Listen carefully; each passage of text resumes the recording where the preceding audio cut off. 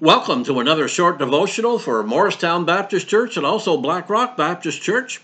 We've been focusing on the topic of envy this week, and this morning I want to focus on Hebrews chapter 12, verse 1, and ask, do you trust God?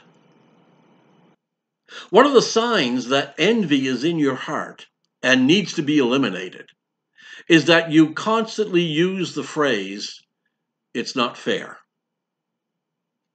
You know what that phrase sounds like. It's not fair that he gets to do that and I don't get to do it. It's not fair that it's easy for her and it's not easy for me. It's not fair that their kids get the award and mine didn't. It's not fair that they can afford that vacation and I can't. Envy is actually a battle with God. You're in a fight with God every time you envy. When you envy, you're saying, God, you blew it. You didn't do it right. You didn't have brains enough to make me the way I ought to be. If you really loved me, you wouldn't have made me like this. You would have made me like somebody else. And God says, what? If I didn't make you, you wouldn't exist. The problem is this. When you envy, you don't trust God. You don't believe that he has your best interests at heart. You don't believe that he knows more than you do, and he knows what's best for you.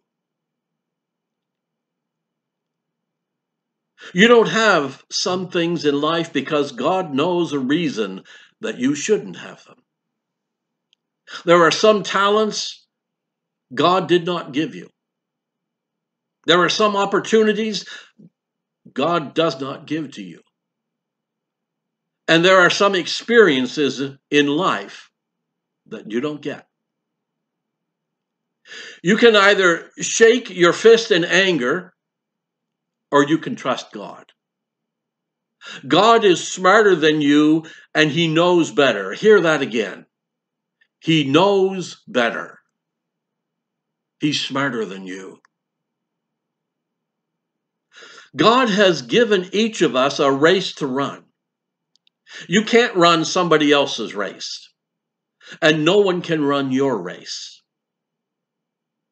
You can either run the race that God has given you, or you can make up your own race. And most people choose to make up their own race in life, and they wonder why they hit dead ends. Instead, God wants you to run the race that he has for you. He custom designed a plan for your life.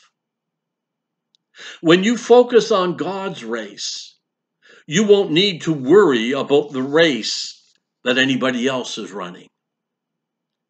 You won't be bothered by the crowds that are cheering or jeering in the stands. You're living for an audience of one, God. God is your audience. The Bible says in Hebrews chapter 12, verse 1, let us run with patience the particular race that God has set before us. The more you understand your call from God, the less you'll be worried about what God has called other people to do. And you'll focus on what he has called you to do. Any time spent envying other people is time wasted. Just be who God made you to be. God bless. Have a wonderful day. Let's continue to exchange prayers daily.